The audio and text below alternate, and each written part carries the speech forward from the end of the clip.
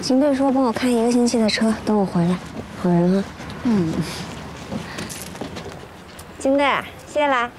客气了，都是朋友。谢谢。从那里出境海关，坐火车。陆队，再次向您表达诚挚的感谢。等回了北京，请您吃饭。陆队，有缘再见了啊！再见。行，那你们走吧，路上注意安全啊！一路平安。好，再见。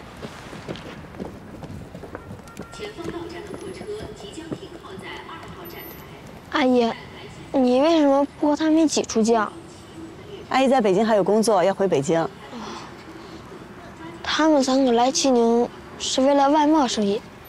阿姨，你来为什么？难道专程为了陆叔叔？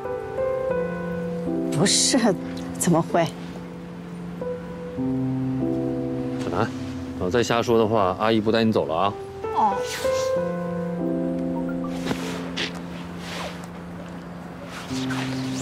老陆，紧急任务，派来交给你们。小南，听阿姨话啊。谢谢。阿姨，你一会儿没事吧？没事啊。那你能帮我收拾行李吗？你为什么不能自己收？有什么东西是需要别人帮助的？我们都不行，男人心不细，肯定会漏东西的。好吧，谢谢。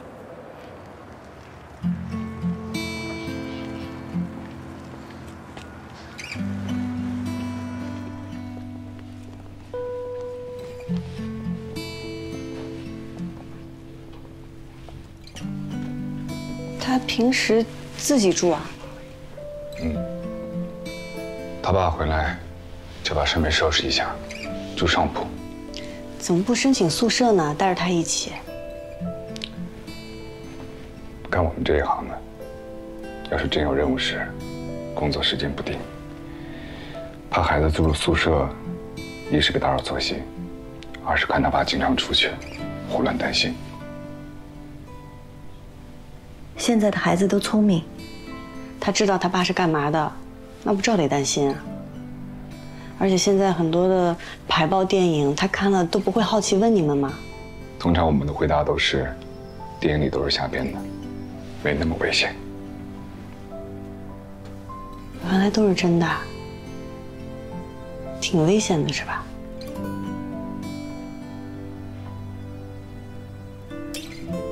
朋友也不能说吗？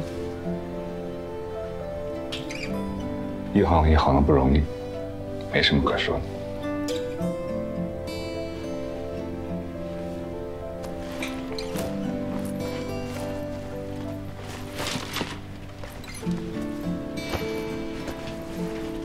就这些。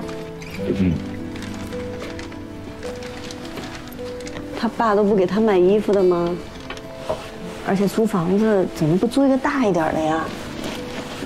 这爷俩住这儿会不会太小了？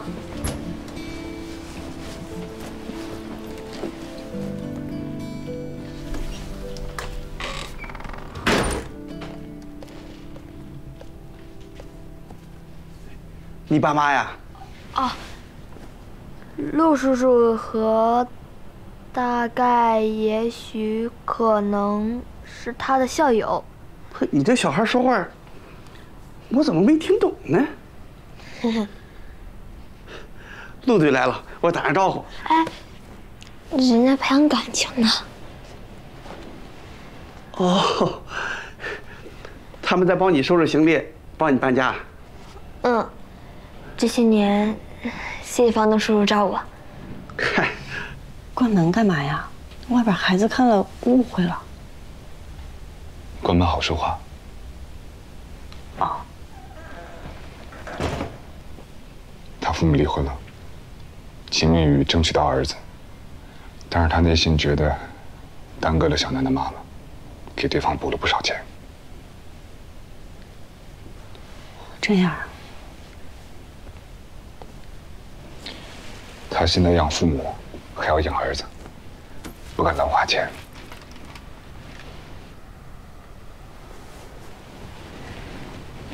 衣服我收拾好了，书你熟悉你收拾吧，我先出去了。我们说好天长地久，却终要走散。等到慢慢放下抵抗，任时光流转，不曾想爱情不是历经磨难。那么，我爸说他今天晚上不回来吃饭了。知道了，让我看。没事，我先出去了，不让孩子误会了。出去。哦。